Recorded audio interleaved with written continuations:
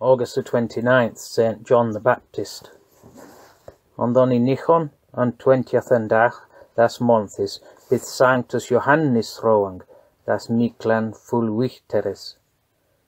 Doni het Herodes behevdian, for don they he him loch, that he havde his brother with him to chifesse. On that hereford het beran on dische, on sellen anre, Sialtichan here play unto mede. That was his chiefesse dochter, on Siomorda he that jelarde.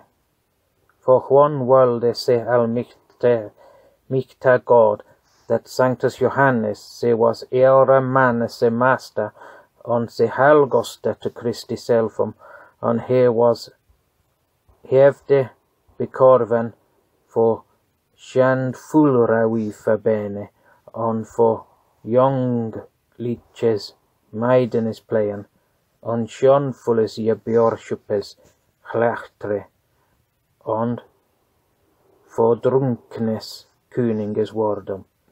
But on efne for don God hini for letin disse nuthelikran worlde swa for slayen likne, on swa ord worthlichne deathrowian, that he hine walde in there hien worlde jelade to them worldre de ani monne mai monnem arekan. For them Herodes had baren that hereford on them dische, for them there was kuninga dochtre theo, doni he pleodon mid guldenem aplum, on self-renum dische. August the 29th, St. John the Baptist. On the 29th day of the month is the martyrdom of St. John, the noble christener.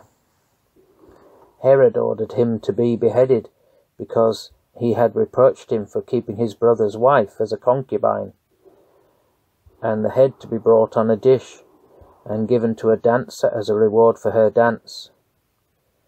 That was the daughter of his concubine, and the mother had taught her that before.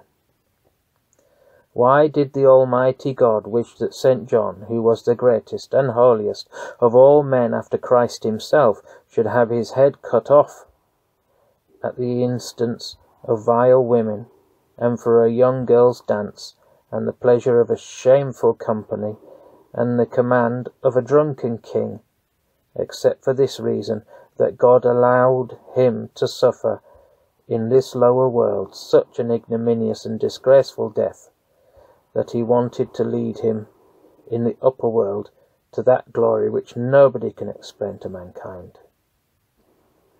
Herod ordered the head to be brought on the dish, because it was the custom of the king's daughters that they played with golden apples on a silver dish.